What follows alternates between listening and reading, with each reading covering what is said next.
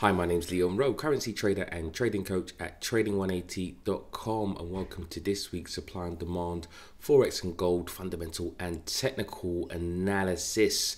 If you're new to the channel, a warm welcome to you, and if you're returning, an equally warm welcome to you.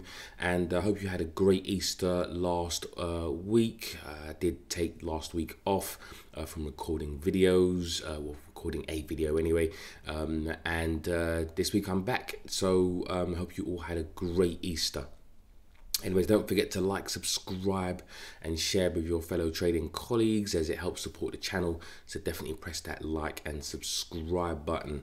Anyways, our Trading 180 process is to apply fundamental analysis to establish directional bias, and then apply technical analysis, supply and demand strategies to time trade entries, risk management, and establish profit targets. So we use the best of both. This isn't one versus the other, not a polarizing debate.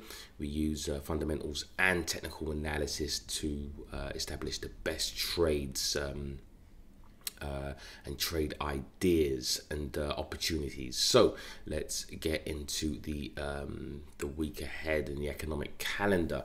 And this week there is a few newsworthy news events, I should say, economic news events to be aware of, I guess. So Wednesday, I would say the inflation report, a lot of the first quarter data is coming out now, which is going to be very important because it sets the tone really for the next few months as to what central bank policy will be. Inflation rate for Australia. You've also got the Bank of Japan interest rate decision as well on Thursday, and we'll go into that as well. You've got GDP growth rate for the first quarter for the US, so let's see what happens there. The forecast is actually for 1.1%, which yes is a bit of a pullback, but it's not drastic. If it comes in around that, I mean, the markets would have been pricing that in anyway, so I don't think there'll be any drastic moves when it comes to the actual data itself. Friday we have is going to be a really busy day for Europe. Matter of fact, GDP growth rate as well as inflation. Yeah, I mean, we've also got personal income, personal spending, but the GDP growth rate for Europe is going to be definitely keenly watched, because again that will set the tone for what the central bank is looking to do with monetary policy. And we'll get into that in a bit more detail as we go into the charts and some in-depth fundamental analysis. So getting into now the charts and accompanying fundamental analysis, we start off as we always do on the dollar index, the DXY, and that is just a measure of dollar strength against major currencies like the euro, the yen, and the pound. And starting off with fresh blank charts to help you draw your demand or supply zones, depending on which way you want to trade based off of really the fundamentals.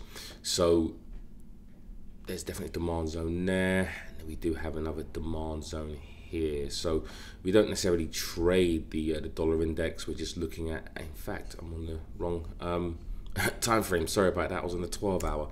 This is where we are when it comes to demand zone. Yep, so that's where we are. And then let's scroll down a little bit. So we've got one there. Yeah, zoom out a little bit. That's where we are, right? From this perspective, the dollar index is just a measure of strength, as I've said before, and we don't necessarily trade the dollar index. We just use this as potential confluence to see dollar strength. And if prices generally come down into a demand zone, and then they come down into a nice demand zone or supply zone, depending on which way you're buying or selling on one of the crosses, then that just adds some confluence, right? So from that perspective, we're just looking at the technicals for confluence. But from a fundamental perspective, the Fed Jerome Powell hardens hawkish pivot towards half a point Fed rate hikes and notes many officials saw need for one or more half-point moves and cites front-end loading of policy tightening to cool the economy. So just reading the first paragraph or so. So Federal Reserve Chair Jerome Powell outlined his most aggressive approach to taming inflation to date, potentially endorsing two or more half percentage point interest rate increases while describing the labor market as overheated. So in order to combat inflation, central banks have to hike rates. So inflation in the US is literally, I think it's something like 8.5% or something like that. You've got a CPI. So they are very, very hawkish in their stance when it comes to hiking rates. So with that being said, that generally is positive for a currency, and it has been. We've been saying this for over a year now. Is literally just my bias has been to buy the dollar. You can check the facts on all my previous videos for the year. If you go to my weekly videos, I've been saying, not financial advice of course, but I've been saying I've been buying the dollar on pullbacks. So we get the direction right. We can predict, the long-term trends with fundamentals and also just looking at the technicals for our entries, right? So for me, I think any pullbacks, never like to buy expensive areas. Looking for definite pullbacks into zones to look for long trades. There will be a situation where the dollar will pull back quite deeply. And there's going to be a lot more profit taking because it's, buy the rumor, sell the fact, right? You want to make the money before they start to hike rates. And then on the day that they hike rates, I'm not saying that you should sell, but most of the money would have been made, right? Really the money's being made way before the event actually happens. So any pullbacks, I think, for the dollar into lower into these zones are great confluences to buy on the dollar yen, for example, or dollar Swiss, if you're looking to buy those currencies. Now, looking at the dollar yen, it just keeps making higher highs, right? Higher highs. Where are we? Where's my tool? Here we go. Right, just been literally, it's probably moved to over 1,000 pips since March. Right, we can see that. Something like maybe 12-13% since the beginning of March. It's moved, about 1,476 pips. I guess you can call it pips, but in percentage terms, it's moved about 12%, which is a massive move. And on our fundamental analysis spreadsheet, we've got the dollar yen as a strength divergence of 7, which is the biggest divergence you can get. 1 representing typical strength and 8 representing typical weakness, although that is not always the case. But on our spreadsheet, we've had that reading for a long time now, and pretty much just understanding that the base currency, which is the dollar, being ranked number 1, is typically the one to buy. Although there are times where you can look for to actually sell number 1, because not all currencies are strong at all times. But yeah, it's been 1 versus 8 for a while, based off of the data that we use to determine currency strength. And looking at the Bank of Japan for this week, the Bank of Japan expected to hold firm even as economists flag 130 yen levels. So some 45% of analysts now see some policy action by year end, and around 84% see inflation hitting 2% at some point this year. And the Bank of Japan is widely expected to stand pat next week, so not make any major decisions, and hold next week, even as speculation grows that it might adjust policy before the end of the year to account for the weakening yen, with economists flagging the 130 mark against the dollar as a key level. So the Bank of Japan, unfortunately, the 130 is just above where we are now. The yen has been weakening, which is always desired by a central bank in certain environments, but it's devalued too quickly, which has become a bit of a problem for the Bank of Japan.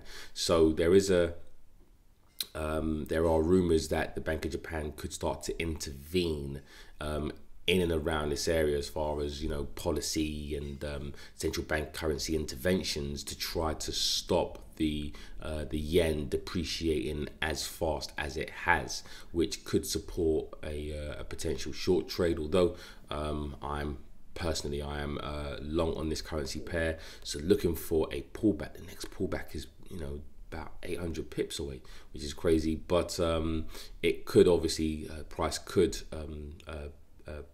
create demand, right? So to create demand, you're probably going to see some sort of pullback and then a move higher where you've got proof of value.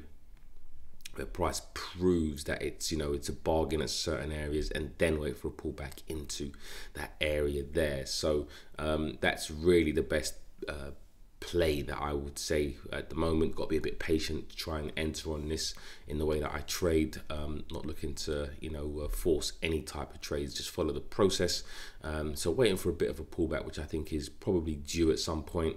And then once prices pull back and prove where there is some sort of demand and value, then I will look for buying opportunities. If you do want to get short on the dollar yen, again, prices haven't proved that there is supply or strong supply here. Again, price would have to, you know, come down really for and create a supply zone.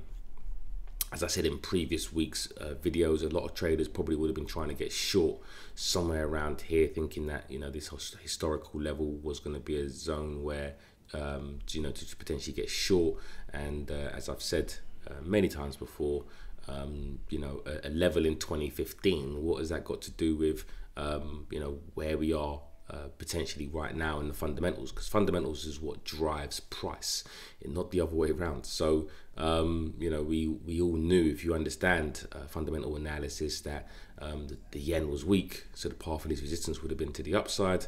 And pretty much what's happened, a whole load of traders who were looking at potentially shorting that based off of technical levels have literally just had their, you know, stops run. So safest thing to do is to just look for, again, the path of least resistance, the divergences, and see what happens there and see how it plays out. So that's really where we are with the dollar yen. Dollar Swiss, again, if you watched my videos a couple of weeks ago, I've been long on this currency with long bias. Just didn't get an entry down here, unfortunately. Was waiting for that and waiting for some pullbacks, which unfortunately did not happen, right? When you get a strong trend, unfortunately you can't get into every single major trend or pullback, depending on obviously your strategy. But as long as we get the direction correct, which is basically what I do on a consistent basis. So over the medium to long term anyway. Short term, nobody knows, right? It's random. Price is more random and driven by liquidity. But I do think that this area here now has become a decent area to look for potential buy, although it is, you know, erring on the side of the expensive.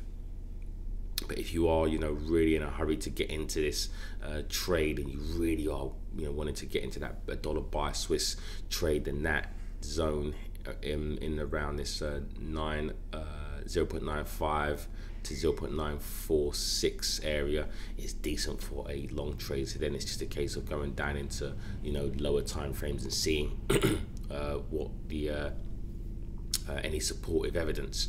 But yeah, that's where I am. If you are looking to short the dollar Swiss, I can't see really any key. I mean, there are always going to be supply zones, right? There's going to be a supply zone here, but again, the question becomes why there, right? Why would you want to short there? Yes, there is a supply zone, but you know, what drove prices down in 2020 and what made the dollar weaker than the Swiss franc? Is it going to be the same thing that's going to make the dollar, you know, weaker here? You know, I get it, there's probably some sort of profit taking, etc., but for me, it's just really waiting for pullbacks into these types of zones. But if you are looking at short trades, then, you know, be my guest, right? The dollar CAD, again, I'm not really a pair that I'm interested in trading. There was a pullback into that demand zone right there. If you were looking to buy the dollar, looking to sell the dollar, then you've got an area right above you of supply that looks quite decent for a sell trade, or does it? Yeah, I think probably the highest zone, that level's been touched several times. Although it's an area here, I think for me, if I was looking to trade this, it'd be somewhere up at the highs, probably just above the highs. But if you are thinking that the Canadian dollar is a bargain and you want to get short on here, then that's going to be your entry. If you're looking at long trades, in fact, we do have demand. I think demand's probably going to cover this wide zone here, and typically, if you do get a really wide zone of demand like this, the best thing to do, or one of the things you can do, is just break down the level. So just find areas of support and resistance, horizontal support and resistance within the area, and then even go on the daily and then go down into the intradays, like maybe the 4 hour, for example, and just see a bit more detail where there's a bit more accuracy, so you can say, all right, then, well, within that demand zone we've got intraday support, and then just look for trades in and around those zones. So no need to get flustered, no need to think that demand doesn't work, because it's proven, right? It's proven that there is definitely demand in and around these zones, right? Just because it doesn't look the way that you think it should look and it's not pretty and etc. doesn't mean that this doesn't represent an area of demand, right? It definitely is. The strongest areas of demand generally should be at the lows of the move, right?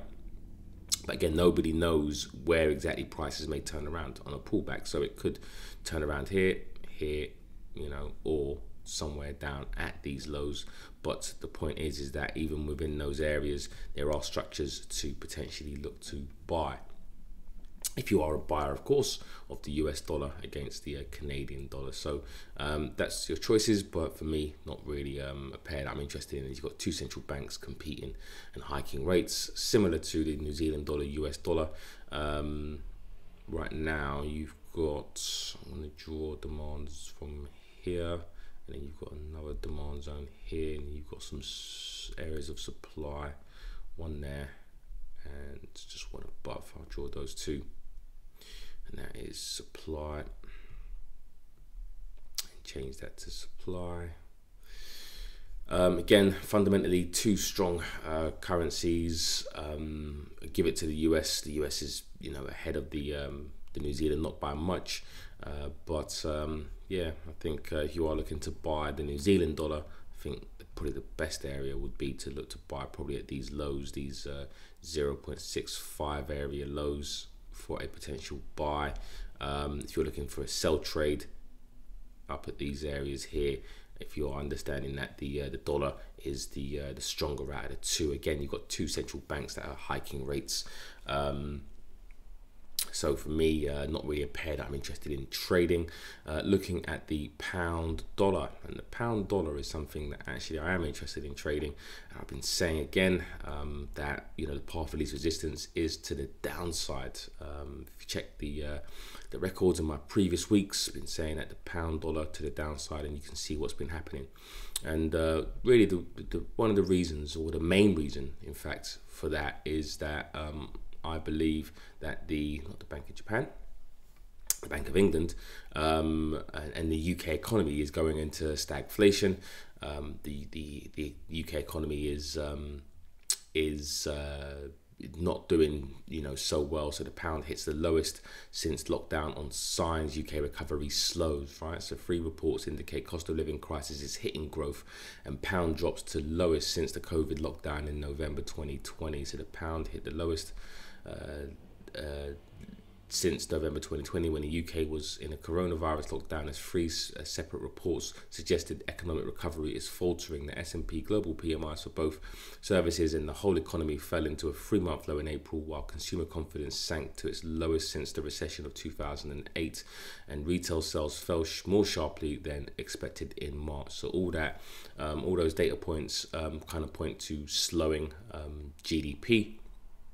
which and when you have rising inflation and slowing GDP, that is what's known as stagflation. So as I've been saying for about a month or two now, that I was looking for shorts on the pound. I changed my mind on buying the pound. In fact, I think probably all this area here. So I've got a wide zone of supply, and again, unfortunately, it doesn't look pretty, but that's just the way it is.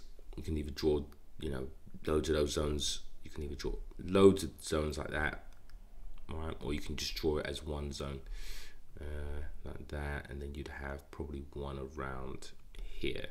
Right, but what's the point in doing that? Just have them as all in one zone.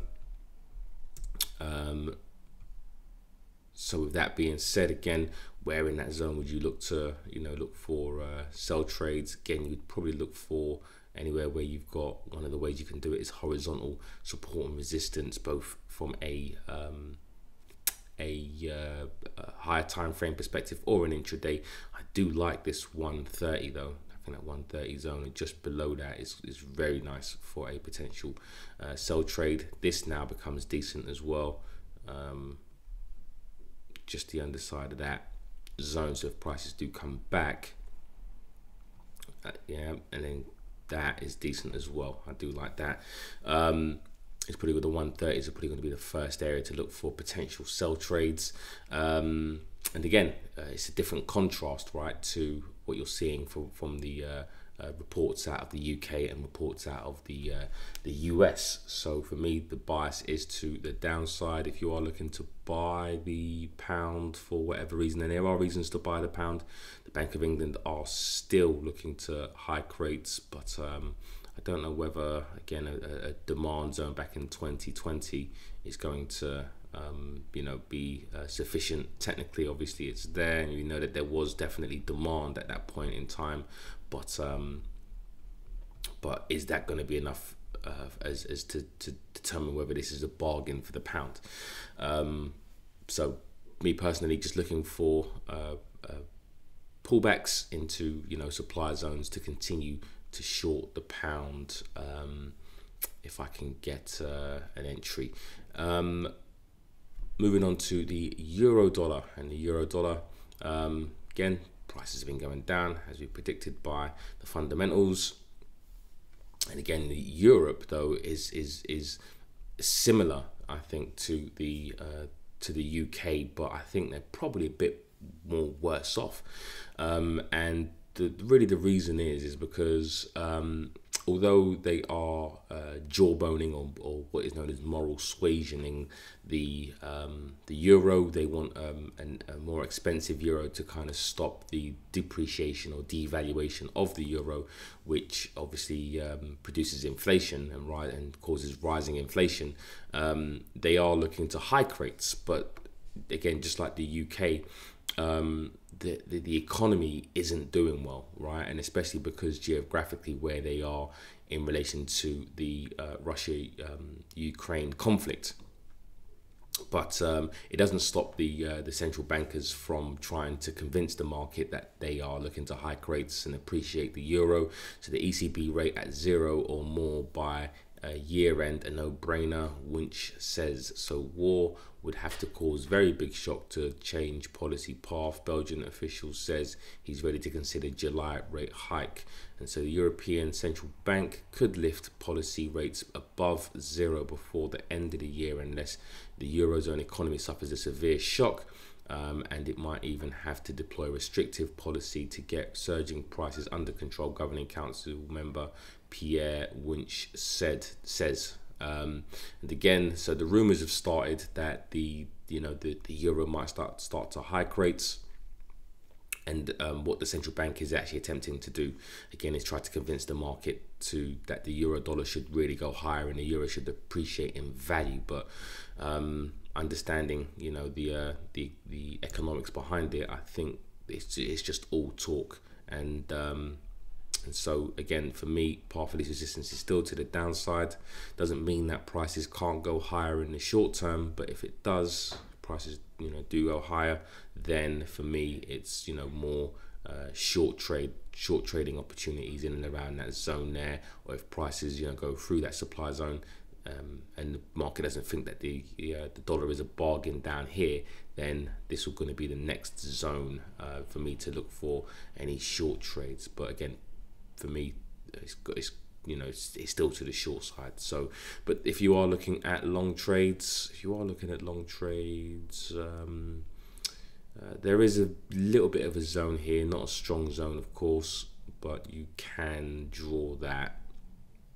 But it's not something. There's definitely demand there, but not a strong area of daily demand anyway, that I would look to trade. But where we are at now could be a decent buying opportunity, especially as again we get closer to Friday, which is going to be really kind of the major trading day for the euro.